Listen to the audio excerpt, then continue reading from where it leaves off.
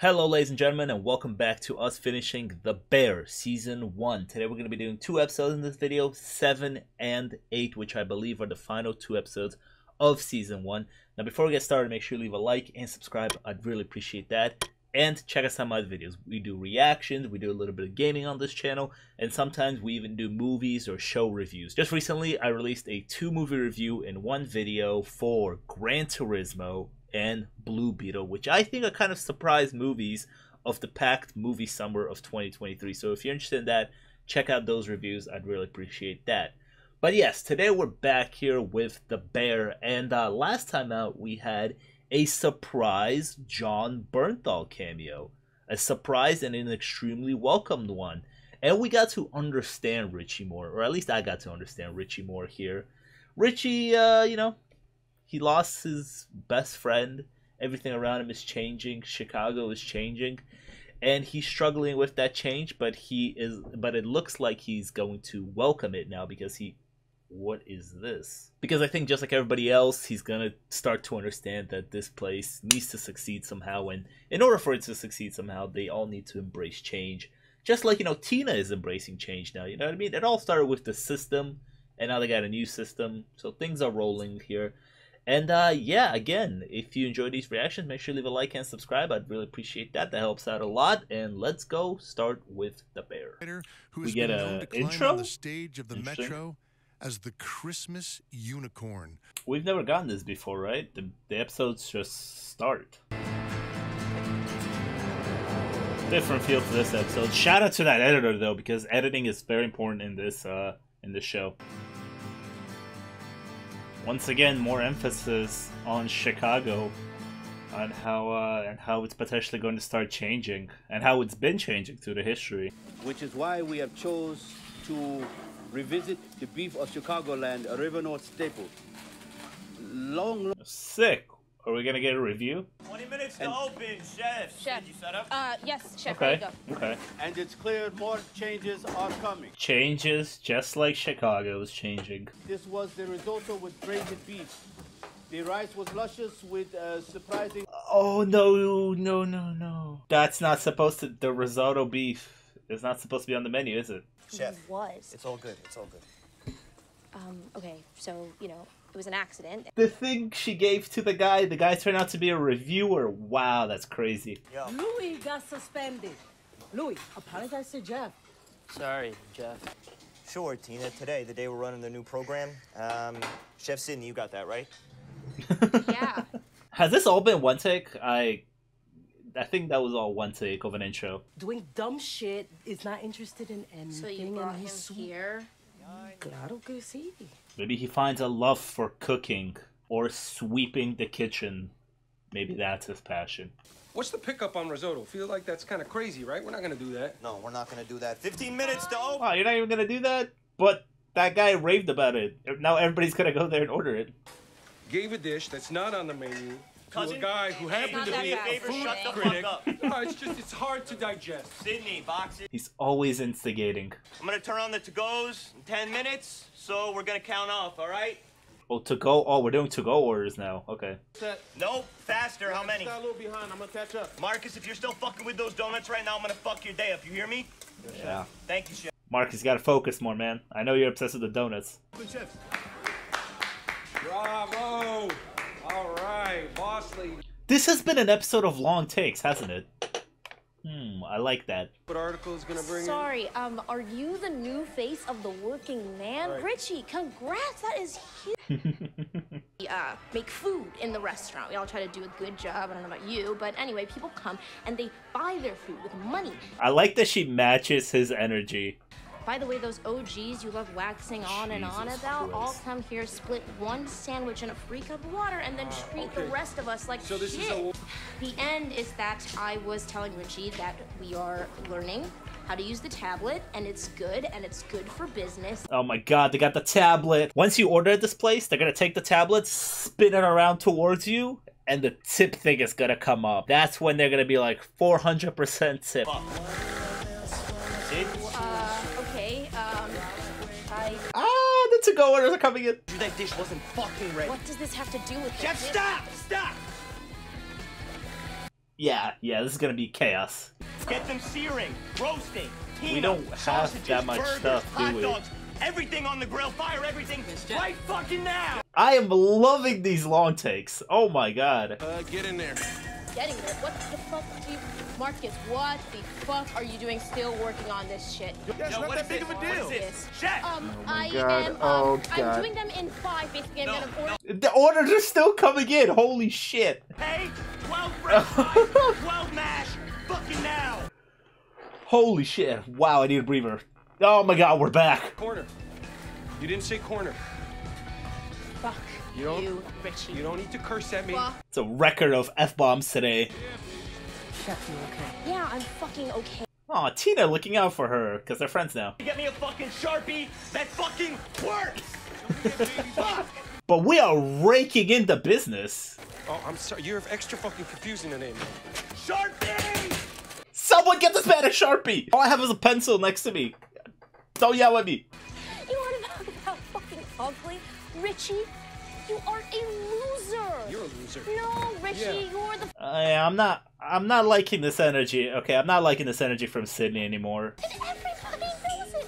I know Fuck it. off, I Sydney. know it. I mean, your daughter probably knows it, poor fucking girl. No. You're gonna fucking stab Maybe I me? fucking will. Yeah. Jardinera! Shut the fuck up! Thank you. I figured out what I was doing wrong. You know, I was trying to make a kid. No, not the time for this, Marcus. Huh? Get the fuck back to work! Move! Everybody! Fucking idiots! Jesus Christ. Well, what was this episode? Did she stab Ibra, her? a minute! Ibra, I got stabbed. She actually stabbed. I don't like the energy that she's on.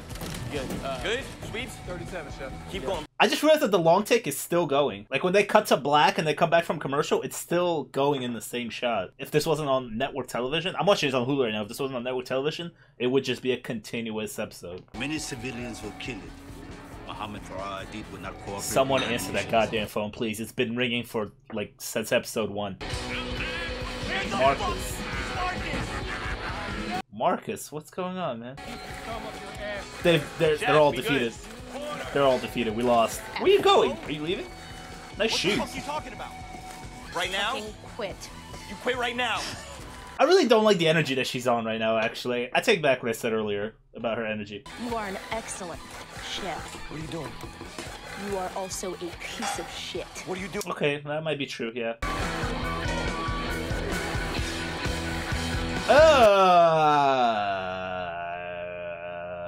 Don't do that. Don't do that. I don't like that. I don't even know what to say anymore, honestly. Like,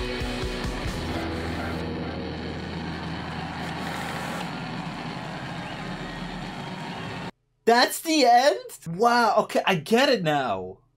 I think I get it now. Before we go to the next episode, we have to talk about what we just watched. That was chaos! Just absolute mayhem over here. But I love that. I love the way they executed that. In the beginning, I was confused by, like, why are we doing, titles now? Why are all the actors' names coming up and, we're doing, like, this formal thing now? But then, at the end there, I understood. My mind was open to it. This episode played out like a play. That's why the extreme long take the entire episode. Okay, so without commercials, I really, okay, I'm watching this on Hulu, right? And I have Hulu without ads. Now, this show comes out on FX, which is network television, right? So on network television, there would be commercials, obviously. Here on Hulu, I don't know why they do this, why they cut to black when, like, I don't have any ads to play, and there isn't any commercials on here. So why are we cutting to black here? I would have loved to see this entire episode without, like, this 2 or 3 times it cut to black. Because it cuts to black, but it picks up exactly where the last shot ended, because I guess this episode they were really trying to go for this continuous long take, like a play. A very chaotic play of just everything falling apart. And we are going to just jump right back into it with episode 8. This is the end of season 1. Let's go and see how we end season 1, at least. That was so many F words. Oh my god. If this video is still monetized somehow, I don't know. Back to the bear. I'm Carmen Berzado, and today we're gonna be making beef. What is this now? The show is getting unique now. My brother, who is addicted to painkillers, blew his head off on the State Street Bridge. Bam!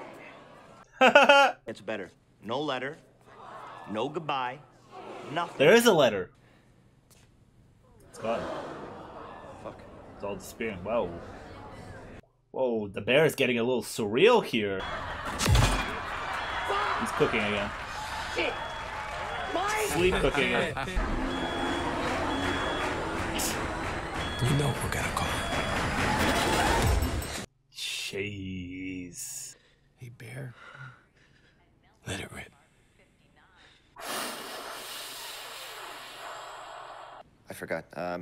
Before I came to Al-Anon, I was a cook. I mean, I'm still a cook. I'm just a different kind of cook, I guess. My brother and I, we would cook a lot together, especially when we were kids. I love the camera placement here. It's like we're sitting in the group. My brother could make you feel confident in yourself. Stupid. He would always say, let it rip. And he had this amazing ability. He could walk into a room and he could take the temperature of it instantly. You know, he could dial it. It's the power of John Bernthal, baby. That's such a great casting, actually. I had a stutter when I was a kid. I was scared to speak half the time. He does stutter sometimes, right? When he's like yelling at people, especially. It's the whole like, can you get the shit done? Can you go fuck yourself? Like, everybody thought he was their best friend. You know, he was that magnetic. As we got older, I realized I didn't know anything about him. He stopped letting me into the restaurant a couple of years ago. And I think that flicked this switch in me where I was like, okay, fuck you. Watch this. Made this plan where I was gonna go work in all the best restaurants in the world. He was trying to protect him, I feel like. I mean, they used to sell drugs in the back of this place. Like, this is a fantastic monologue. I'm like so in it. I felt like I could speak through the food, like I could communicate through creativity and that kind of confidence. I just wanted him to be like, good job. And the more he wouldn't respond, the deeper into this I went and the better I got. And I think it's very clear that me trying to fix the restaurant was me trying to fix whatever was happening with my brother. It means a lot to me. I just don't know if it ever meant anything to him. Hold on. We're gonna pause right there because I just want to applaud Jeremy White Allen for that monologue. Holy shit. That was like everything. That was emotional, beautiful, impactful. That was just like everything, and the way they executed that, just like right on his, first of all, starting us in the audience. I thought that was great, but then getting up close to him and just leaving us there, just leaving us there in that moment. I feel like you could have ended the episode right there. These are the type of scenes that I feel bad for having to cut up sometimes for these reactions for YouTube. If this is how this episode starts, what else do we have in store? You know, like what happens if you get stabbed in the asshole? You can't sew an asshole. I can't believe she actually stabbed him. Bachelor party in the front. Fuck that. I know. It's Cicero's friends, so. Yo, cause Business. That's some money off the debt, you know. You see me? Yeah. These two are hanging out now? Yeah. Both quit and just hanging out? You know, my head just got real fucked up for a minute. I mean, welcome to the club. Oh man, when I was at the CIA, the Culinary Institute of America, not the, CIA. Yeah, the fact that it's called the CIA is kind of misleading. One of those places was the best meal I ever had. So what was the best one? Wait one Carmi second. made it. Nope. So is it like a friend thing, or is it more than a friend thing between them two? You know, you're gonna put them in that setting. She's gonna make some food for him. Good music playing. Hey T, you don't know anything about KBL Electric, do you? Mikey never mentioned anything about that to you. He was paying these big pieces out every month. It's a lot of money. Adds up to the amount that Cicero loaned him. You know how much I loved him, right? A lot.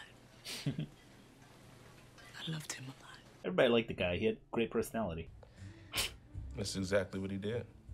He destroyed it like a bitch. He just had orders. He just had so many orders that day. I'm gonna go back and we'll hash it out, I guess. UPS is the crazy shit that made me want to do this. They pay drivers a lot nowadays, apparently. I don't know. Knowing me, I'll just probably get a job at another spot. Nope. The beef is the place for you. You got a dream spot? Of course. Like what? I mean, you'll find out when it's open. Okay. I like that. I like that answer. Best what? Best meal you ever had. Yeah, it was Carmi's. I knew it. I knew it. So go back to him. Go back to him. You knew he was using? How could you not? Just rubbing it in. I should have done more. Hilarious. I mean, he's Mikey Bear. I thought he would pull out of it. What do they say? Sometimes the happiest people are the most depressed or the most sad. Stop breaking. Let's go, Richie. Oh! This took a twist. He better be alive. You better wake up. But I'm saying, what happens if he doesn't? He started the fight. You'll be looking at man. Come on, he started the fight. What? Come on. He was just trying to break up a fight. Maybe he shouldn't have hit him, but... Sorry, I know it's late. Bad news, right? I'm just getting off work. It's been a crazy day. All good, though. I was just thinking about all that shit that went down with your dad, you know. You're right, you know. That was not okay. He used this one phone call to tell his ex-wife things are good. You got lucky. You get charged with aggravated assault.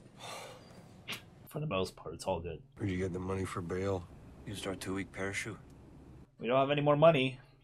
It's time to go back to work. You okay? Yeah. It's all gonna be okay, Richie. It's all gonna be okay. You're all I got, cuz. Stick together. He's just back. Back like nothing ever happened. I'm so sorry, Chef. Heard, Chef? Heard, Chef.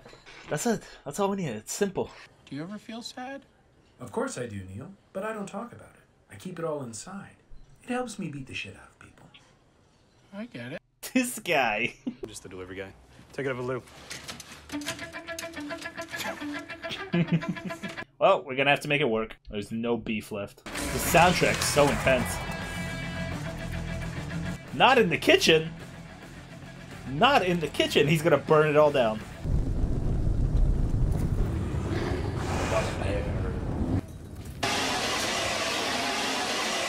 Just do it, right? Just rip it. Finally, you're gonna give it to him. Goddamn. Richie, what the fuck is this? I didn't really want to give it to you because it meant that he was gone. But I love how you can see in Carmi's face the switch up from like being mad at Richie. He started off being mad to dropping down to sympathetic. All right, well, open it up. I'm excited. I'm excited to see what he said. I like that shirt. That shirt's fire.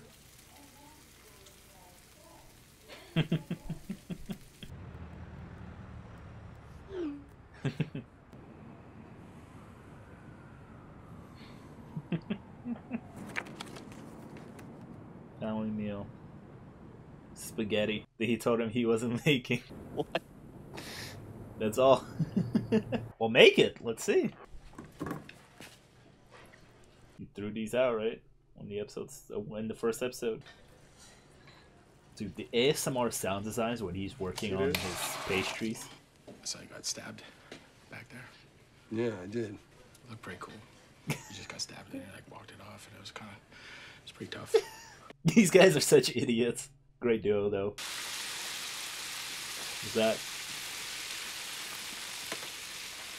money? We almost cooked money. Cousin! How did that get up there? He threw one out in the first episode.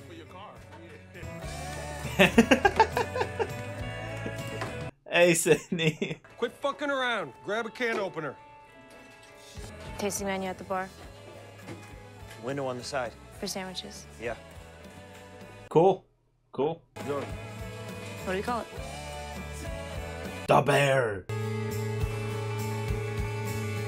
Oh, KBL.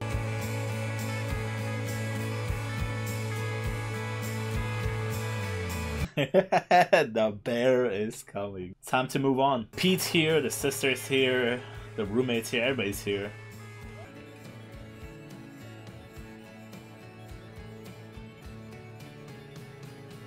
Wow, damn.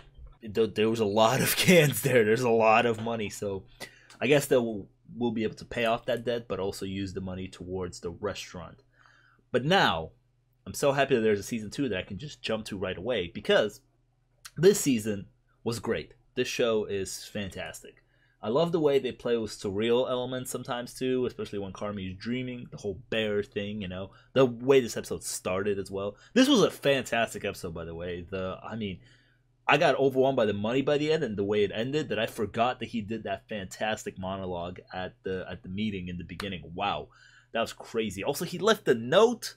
The note that he left him, it was just about to make the pasta, but then to remind him about the pasta, because the pasta or the spaghetti was like a family recipe, a big family recipe that they talked about in the first episode, and he was like, "We're not making that shit anymore." But he wanted him to remember that. But then also to note, hey, once you go make it, you're gonna go get the tomato thing, and it's in the tomato cans, okay, buddy? The money is in the tomato cans. So now we're loaded. We're gonna use that money to rebuild this restaurant into the Bear, which is, it's a nice way to pay tribute to the brother and to the origin of the restaurant, you know what I mean, that's still there. But also you had to move on from the beef, because that's a very literal representation of us moving on past this, because Mikey and his death were the driving force of this entire season, which is a great story element. Not to even have him in here all that much, almost, I guess, kind of wrap it up there at the end, like we have moved on, we've accepted it potentially. I don't know where season 2 will start. I'm guessing season 2 is going to be now fully building the Bear restaurant and name and making it work, but like this season, maybe we have reconciled with Mikey and his passing. Or in season 2, we'll find out where he got all that money from. What was all that money about? That'll potentially bring more drama, right? So if you enjoyed watching this season with me, make sure to leave a like and subscribe. I'd really appreciate that. Also, that shows me that you guys are enjoying these videos, and we will continue with season 2. We're not done yet, so don't go anywhere. Yeah, I would really appreciate your support, and I will see you guys next time with The Bear Season 2. Peace!